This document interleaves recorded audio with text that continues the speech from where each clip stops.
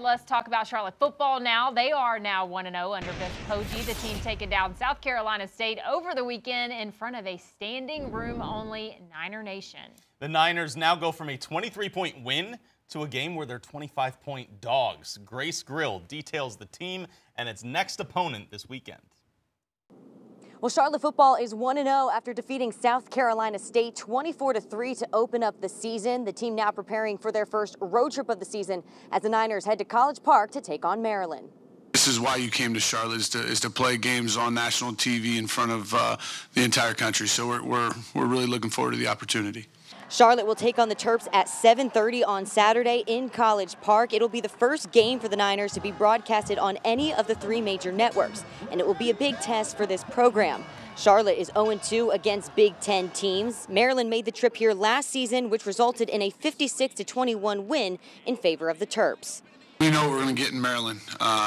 We got to be able to run the ball, and they play in the Big Ten East. They're used to stopping the run and playing stout defense, so we got to be efficient. Now, the defense has been the talking point for the Niners this offseason, and that unit talked on Saturday against SC State, holding the Bulldogs to just 3 points and 168 yards of total offense. But containing Maryland will require a lot more, as the team averaged over 400 yards of offense per game last season.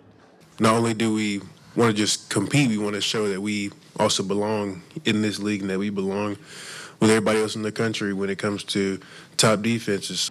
Offensively, the Niners got off to a slow start against South Carolina State, only moving the ball 15 yards in their first 2 possessions. And that's something that can't happen against Maryland. I think our defense is very good, and then we can control the clock to limit their shots on goal, and then us be able to score when we need to score. But I think it's taking advantage of what they're giving us in each situation of the game. And so not only is this a big game for the Charlotte program, just with it being on national television in prime time, there are a ton of ties to Maryland and this Charlotte team. Obviously, Biff Poggi known in and around that Maryland area. Charlotte offensive coordinator Mike Miller was the OC at Maryland last season. And Charlotte also has 6 transfers from Maryland on its roster this season. So this game, kind of a homecoming of sorts. Kickoff is set for this Saturday in College Park at 7:30. But for now, reporting from UNC Charlotte, I'm Grace Grill for Charlotte Sports Live.